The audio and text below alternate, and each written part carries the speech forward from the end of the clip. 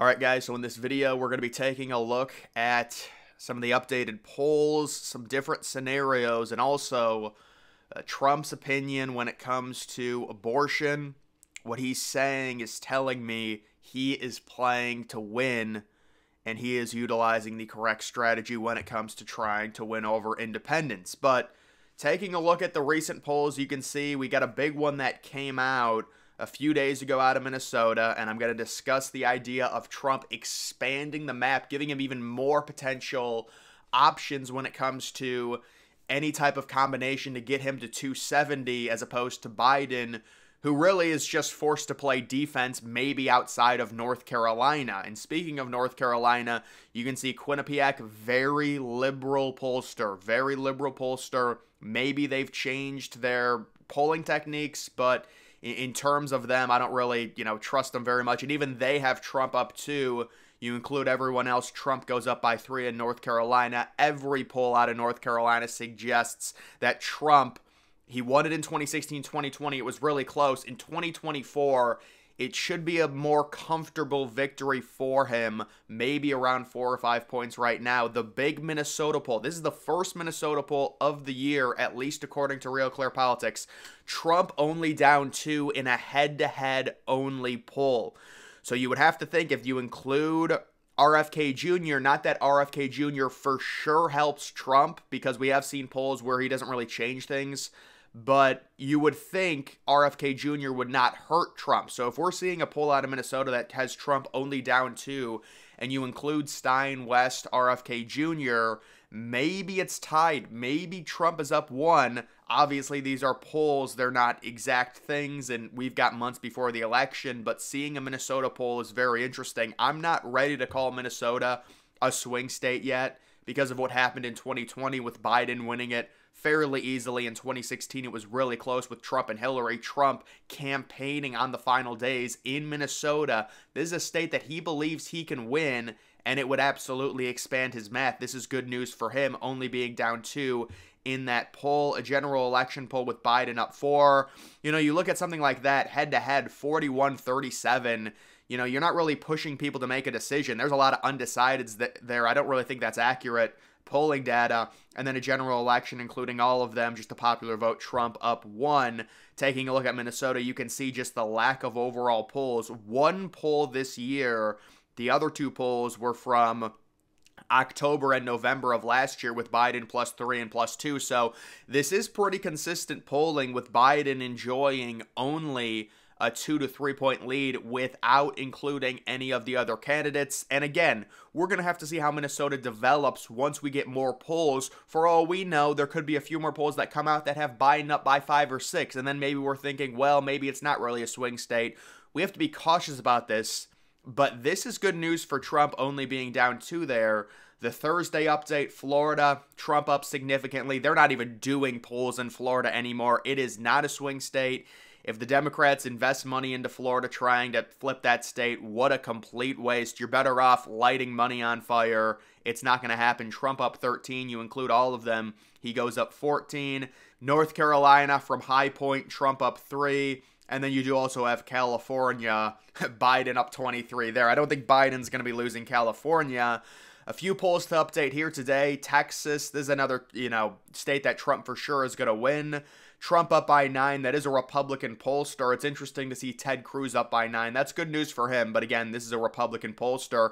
And you can see there's an example where when you bring in the other 3, it doesn't really help Trump at all. He just stays +9. So the thing that we're seeing when you bring in Kennedy, Stein, and West, it either helps Trump or it doesn't do anything. It's very rare it actually hurts Trump. So when it comes to Kennedy Jr., worst case, he's kind of a net neutral for Trump.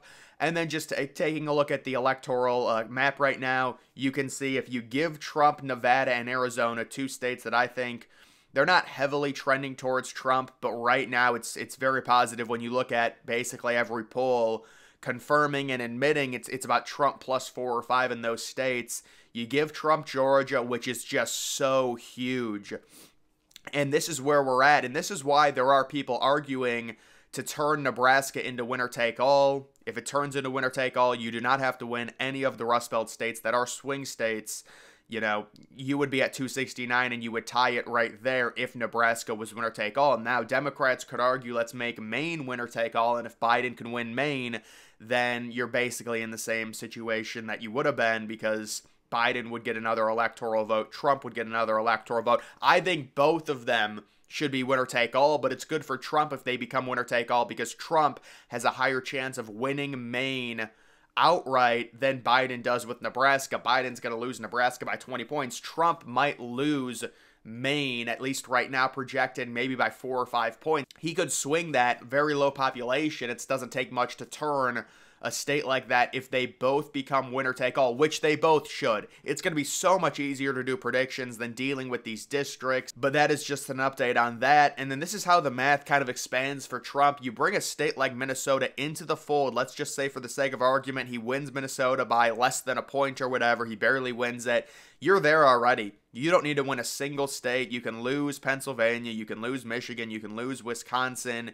You could even lose a state like Nevada in this scenario and still win the election overall. When you expand the map, it just makes things so much easier. A lot of the pain is alleviated when it comes to trying to find your path. And then you can see this is a situation. This is why Georgia is so important. So you give Biden Georgia. He keeps Minnesota, which we would expect him to keep Minnesota.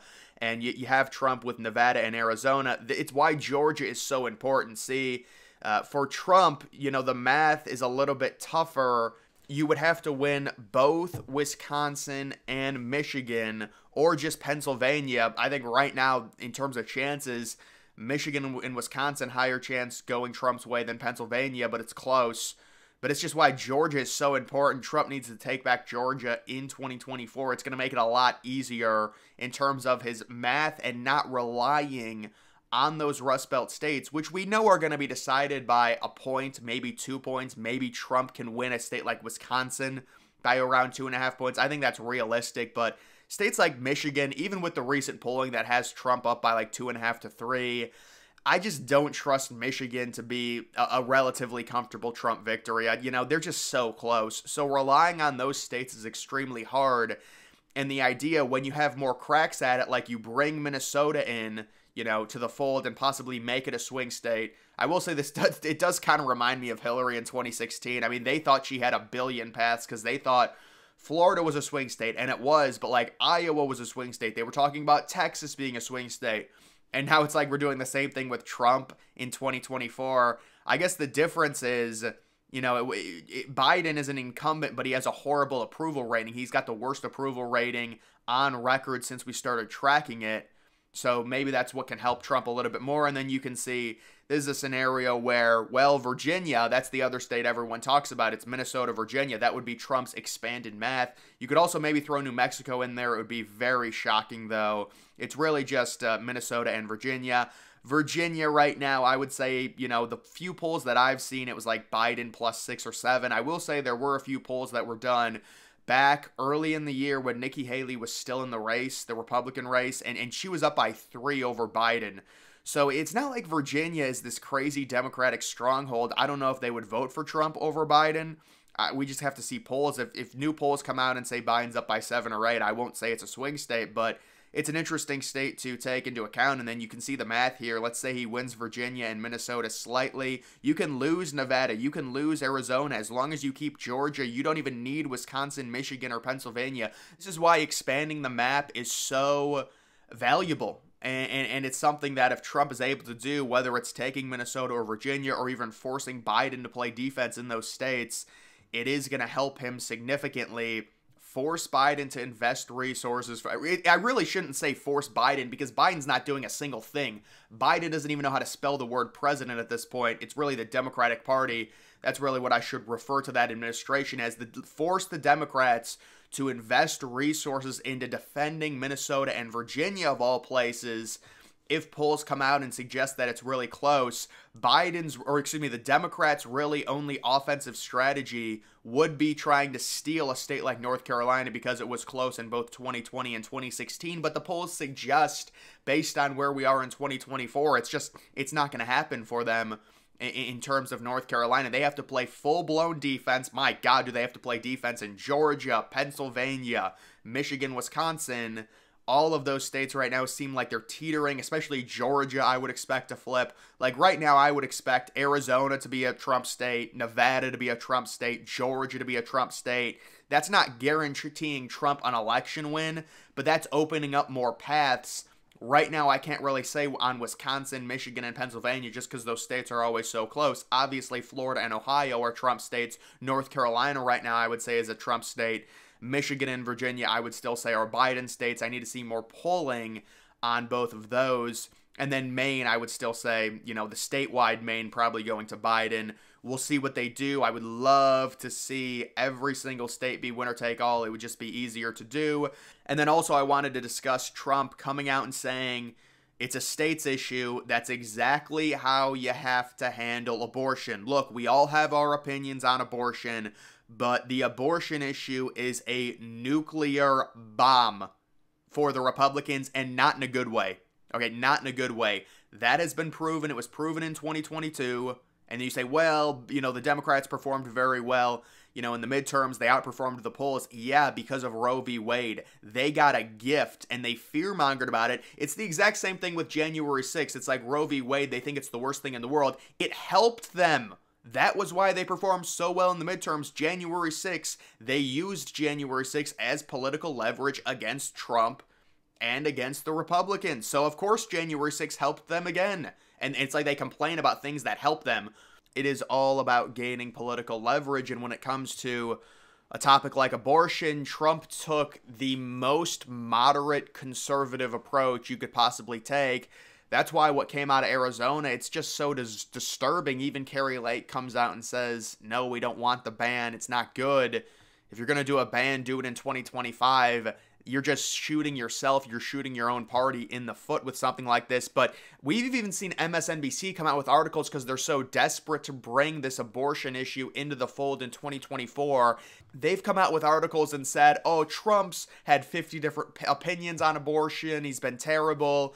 Because they can't fearmonger, because Trump is taking such a moderate approach on this issue, and it's what he should do. This is the ultimate strategy for a Republican trying to win over independents in the year 2024. This is how you have to approach it. It's a states issue. You really can't come at me. Democrats would love to make abortion the #1 issue. It's not going to happen. The economy is going to be higher up. Immigration is going to be higher up for sure. And abortion is going to be down the list probably 4th or 5th, maybe even lower than that. So when it comes to an issue like this, Trump is basically making it a non-issue. He's saying it's a state thing.